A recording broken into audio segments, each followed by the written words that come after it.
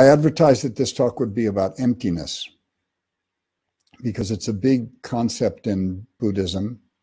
It's a kind of core concept, and it seems to confuse a lot of people.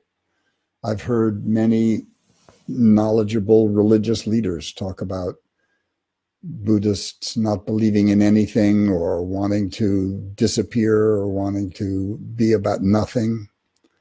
So I thought I'd talk about that. But to do that, I have to talk a little bit about Buddha and Buddhism. So here's a little bit of history. So Buddha was born about 2,500 years ago, and 500 something BC, although there have been recent excavations that have pushed the date of his birth back 600 years. So it would have been 3,000 years ago. And he grew up in part of Nepal. His father was a tribal leader. And before European nations colonized India and the Middle East, it was organized by tribes, not by states. So in places like Pakistan today, the Pashtuns are a huge nation. There was no Iraq. Iraq was an invention of post-war adjustments. And one of the problems there is that it threw all sorts of Sunnis and Shias together. And whereas once they'd all had their own territory and their own customs, things got turned around. So Buddha's father was a ruler of a tribe, a large tribe. And Buddha was raised to be a warrior. He was raised to be a soldier. And his father went to great lengths, like we all do, to kind of see that our kids have a perfect life. In Buddha's case, he lived on a huge estate, thousands of acres of hunting and streams and places to play. And his father saw to it that he didn't leave. At least this is the Buddhist myth. This is what people are told. So one day when he was married, he had children, he had concubines, he had everything he needed. But one day he got his chariot driver to take him outside the palace walls, and he went into town. And it was there that he supposedly first encountered sickness, old age, and death. He saw a very old woman hobbling along on a cane, and he'd never seen anything unsightly or unattractive or jarring. Later, he saw people dying in the streets. He saw bodies being burned. He saw all sorts of illnesses and suffering and unhappiness. And it kind of unhinged him. I mean, he became obsessed with the subject. He became so obsessed with why we suffer and what suffering is that one day he stole away from the palace. He left his wife and family. He knew that they'd be wanting for nothing. And he went and he joined a bunch of ascetics living in the forest. And these guys were kind of caught in a dichotomy of matter versus spirit. They were punishing their bodies. They were ignoring the material world to try to achieve a kind of spiritual enlightenment. You used to see something like it at Grateful Dead concerts. People high on acid, coursing through nirvana, in filthy clothes, unwashed, unput together. It was the same kind of feeling, like the material doesn't matter, it's the spirit that counts. So Buddha did this for 6 years. He lived with these people. And then one day he decided he had to up his game, and he went and sat under a big banyan tree. Banyan tree is a strange tree because it sends roots down from the branches. They're huge. So there are these columns that come down, and people live in those columns. And Buddha sat in one of those columns, and he vowed that he was not going to move until he got enlightened. And while he was there, again, according to legend, a milkmaid came by with a big bowl of warm, fresh cow's milk, full of cream, full of nourishment. And Buddha was so thin and starving, and there are statues of Buddha meditating, which you can see all his ribs. He's just on the verge of death. And he drank this bowl of milk, and it nourished him, gave him strength. and he vowed not to leave his seat until he achieved enlightenment.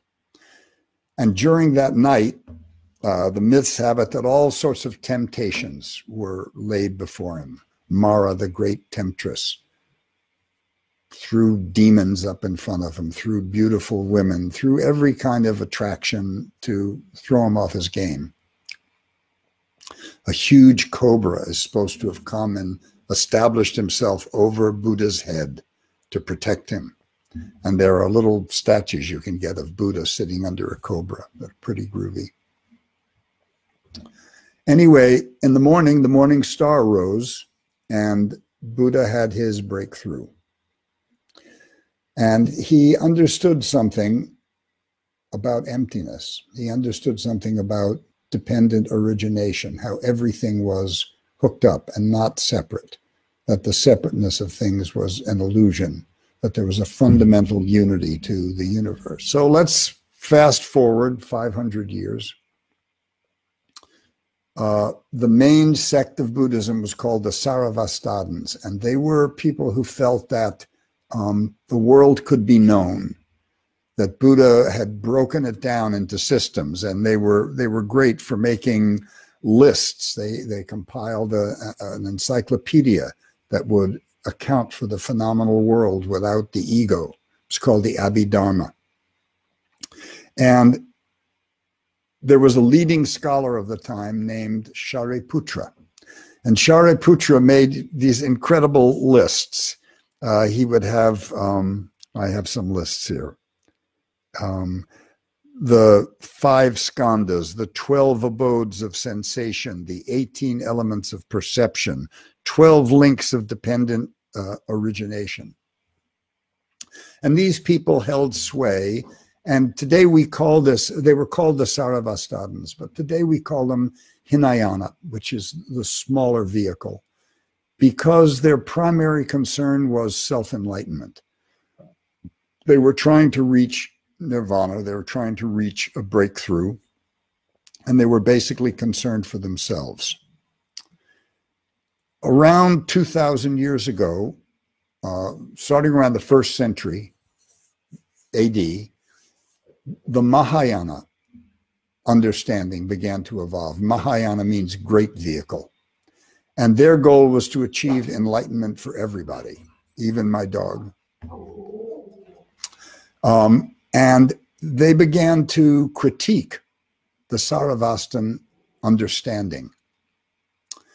And there was a sutra, which is a teaching that was written. And the smallest, most condensed version of Buddha's teaching is called the Heart Sutra. In Sanskrit, it's the Prajna Paramita Sutra. So prajna means wisdom, but the word's broken in half. So pra means before, and jna means knowing. So it's actually the knowing you have before you know anything. So I'm going to read the Heart Sutra, talk about it a little bit. So the Heart Sutra, there's a couple things I have to tell you about it so that you can make sense of it. It's called the Maha Prajna Paramita Sutra, the great understanding of wisdom, great wisdom. So it's cast as a little dramatic play, and the first word is it, the person who's doing the teaching is Avalokiteshvara. And Avalokiteshvara we call Kuan Yin sometimes. You've all seen her. Sometimes it's a man, sometimes a woman. But the Bodhisattva is the one who hears the suffering of the world and is there to help people. So it's an incarnation of Buddha 500, 600 years after the Buddha died. That's the way it's looked at. And sometimes you see statues of Buddha with hundreds of arms. They're all to be helping people, or all emblem of helping. Closest thing she would be maybe the Virgin Mary, the way people regard the Virgin Mary as a great heart of compassion. So Avalokiteshvara is teaching. And the thing about the Bodhisattva, this word Bodhisattva, is it was a great addition to human thought. I don't know if you've ever been involved in a group effort where everybody's trying to do something noble and pure, or even in a monastery. There's a temptation for people to get kind of ruthless. Well, if I can just get enlightenment, then I'll turn around and help everyone. And that leads to no good. So the Bodhisattva's concept was that they would be the last to be enlightened. They'll help everyone else across, and they'll go last. So it was an emblem of selflessness, and that lack of craving enlightenment, that lack of demanding it, left them free to help other people. So the first line is Avalokiteshvara Bodhisattva, when practicing deeply the Prajna Paramita, which is the kind of meditation that we're doing, perceived that all five skandhas in their own being are empty and was saved from all suffering. Now the skandhas, the word skandha relates to the trunk of a tree. And that was an early understanding that eyes, ears, nose, mouth were each supported by a trunk of consciousness. So Avalokiteshvara has just had a new look, and he's saying for the first time, these skandhas are empty. They don't exist as separate things.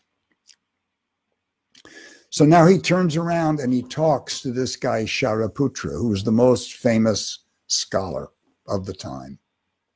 And he says, "O Shariputra, form does not differ from emptiness. Emptiness does not differ from form. That which is form is emptiness. That which is emptiness, form. The same is true of feelings, perceptions, impulses, and consciousness." That was one of Shariputra's lists, that a human being was consistent of these five skandhas: form, feeling, impulse, sensation, consciousness. So right away, he's stepping into his turf, stepping on his robe. He says, "O Shariputra, all dharmas," dharma means truth, "all dharmas are marked with emptiness," meaning that's their core nature. They do not appear or disappear, are not tainted nor pure, do not increase or decrease. Well, that's a world very different than the world of our daily understanding, where I'm over here and you're over there. We see people being born, we see people dying, we see trees coming, changing. So he's going to talk about it. So this is what he says. Now he's describing emptiness. And what's interesting about this sutra is it's all cast in negatives. And it's cast in negatives because he's basically systematically destroying this earlier Saravastadan understanding, that you could study hard, you could get enough knowledge that you could understand the whole world. So he says, therefore, in emptiness, no form, no feeling, no perceptions, no impulses, no consciousness, no eyes, no ears, no nose, no tongue, no body, no mind, no color, no sound, no smell, no taste, no touch, no object of mind. This was another one of Shariputra's concepts. Mind, and then there's an object of mind. There's I, and there's an object of I. And when the two meet, consciousness is created. No realm of eyes until no realm of mind consciousness. No ignorance, and also no extinction of it.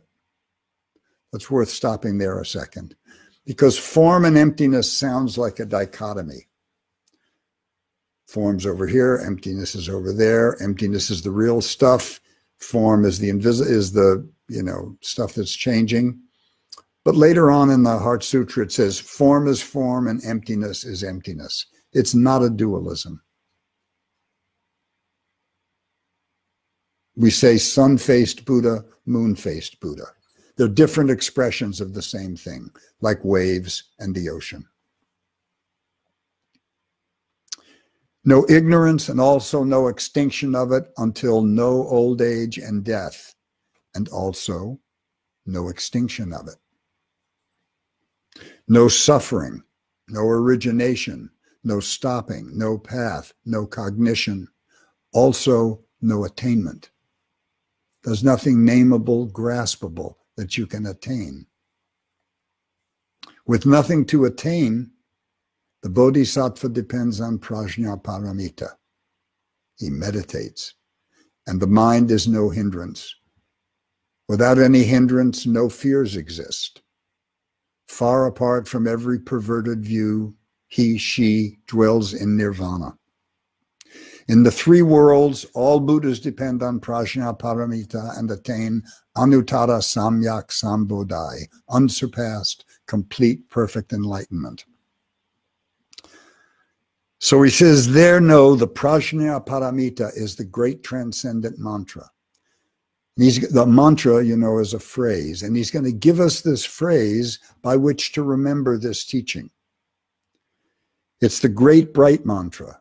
It's the utmost mantra. It's the supreme mantra, which is able to relieve all suffering and is true, not false. So proclaim the prajna paramita mantra.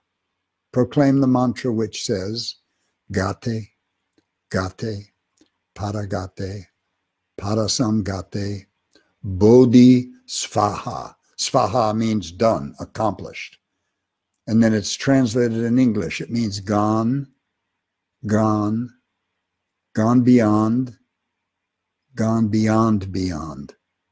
Bodhisvaha. So that's the most famous sutra in all of Buddhism, and it tackles the question of emptiness head on. So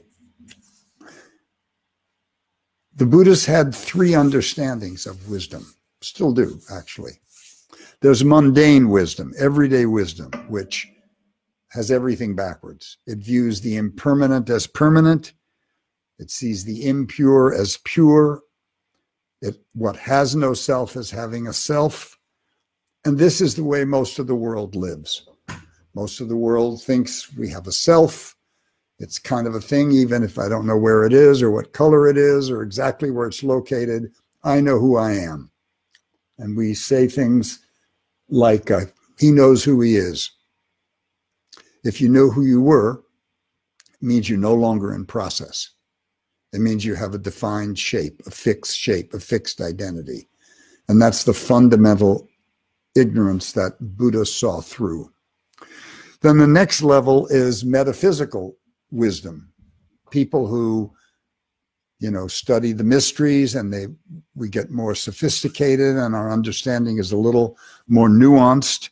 And so metaphysical wisdom views what appears to be permanent as impermanent, views what appears to be pure as impure, and what appears to have a self as not having a self.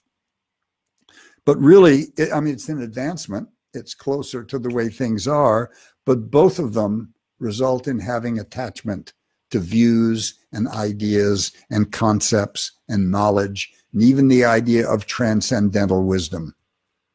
And it leads a lot of people off the path, because when we look for teachers, we keep looking for somebody out of the ordinary.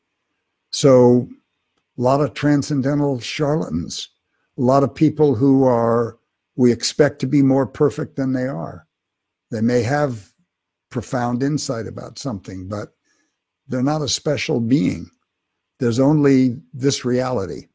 And the idea of looking for a different state of mind in which the weather's always sunny, that's mundane wisdom. That ain't happening. So finally, transcendent wisdom, which is where we get into Zen practice or Maha Prajna Paramita. Transcendent wisdom looks at all things, mundane or metaphysical, both sides of the spectrum, as neither permanent nor impermanent. They're beyond description. No old age and death, and also no extinction of it. Buddha didn't say the self was real or false. He just said it wasn't permanent. They see that things are neither pure nor impure, neither having or not having a self, because it's all inconceivable and inexpressible. It's all operating on a level beyond language. And language, for all the gifts it gives us, for everything wonderful it does for us, it exacts a tax. It tends to reify the things that it names, tends to make us feel that they're fixed and real. And there are several consequences from that. Once you get the idea of a tree, you don't have to really look at each tree separately.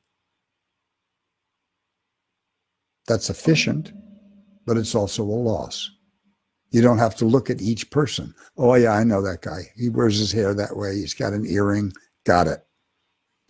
This is part of the problem with naming. We can't get on without it, but it's only one half of the equation, right? I talked about self and other. I talked about waves and the ocean. Each little wave that comes up, each little wavelet, something in the universe that could be named. It appears to be a singular person.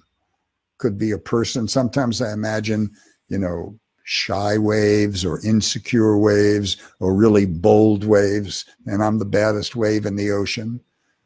And just like us, they rise up into form, they hang around for a while, and they go back to the ocean. We call the hanging around for a while living, and we call the ocean dying. But what we forget and what the waves forget is that they've never for one instant not been part of the ocean, and neither have we.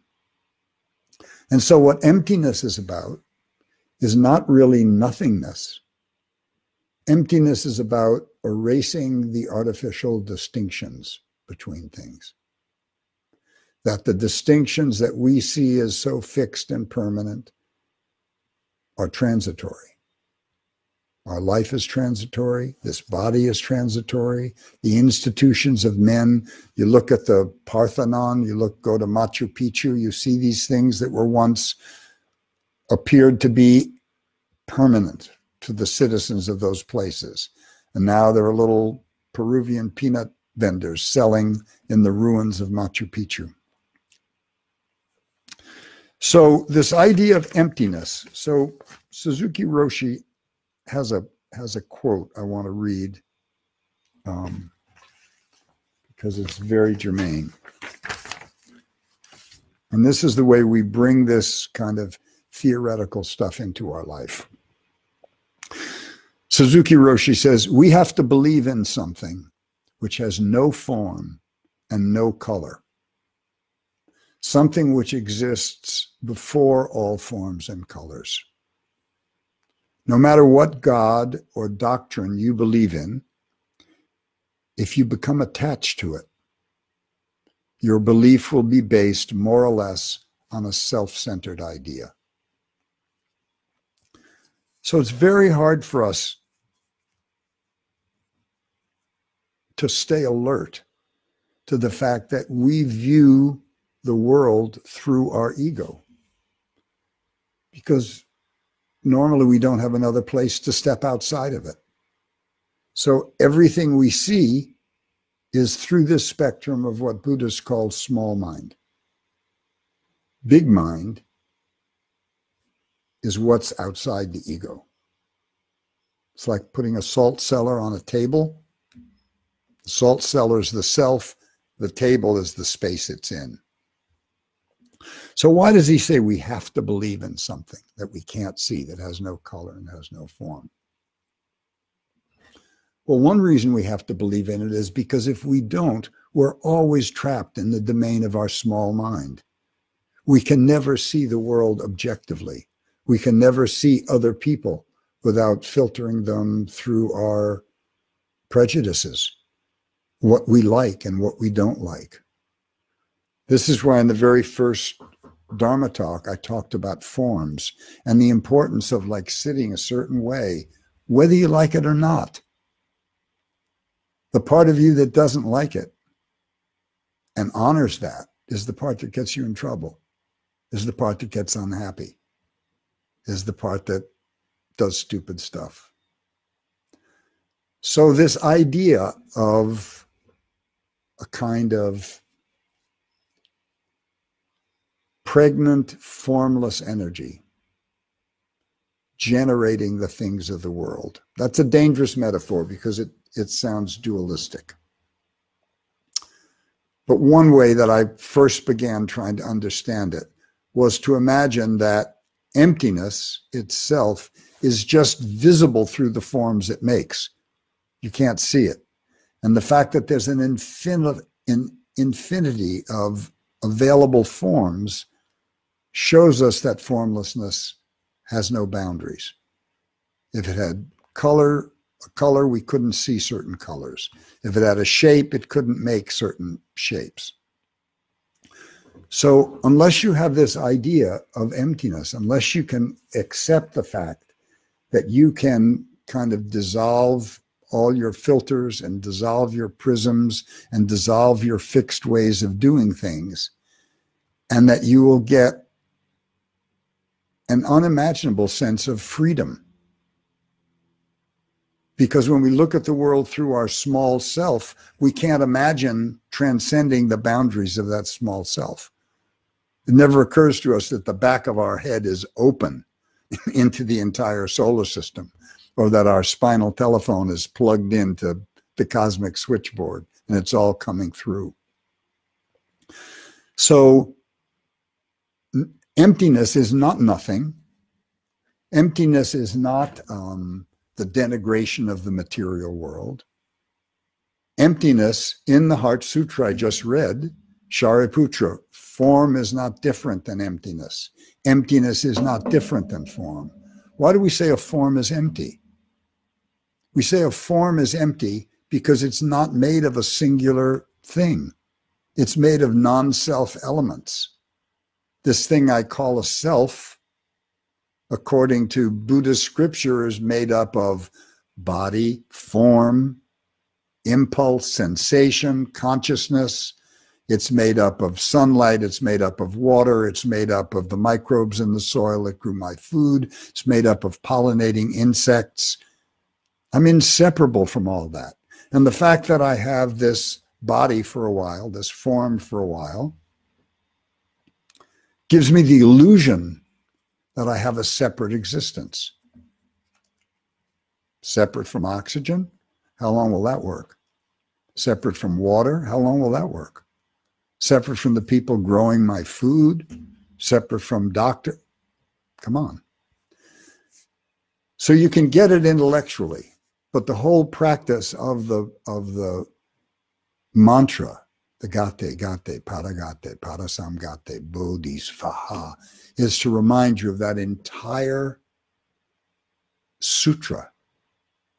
Therefore, an emptiness, no form, no feeling, no perceptions, no impulses, no consciousness, no eyes, no ears, no nose, no tongue, no body, no mind, no color, no sound, no smell, no taste, no object of mind, no realm of eyes until no realm of mind consciousness, no ignorance and also no extinction of it until no old age and death and also no extinction of it. That's the wild land. That's the wild kingdom. And we are wild inside because it's wild out there. And we lose a lot when we settle for only domesticity, when we settle for only being good little boys and girls, not having access to our real birthright of the deepest transcendental knowledge.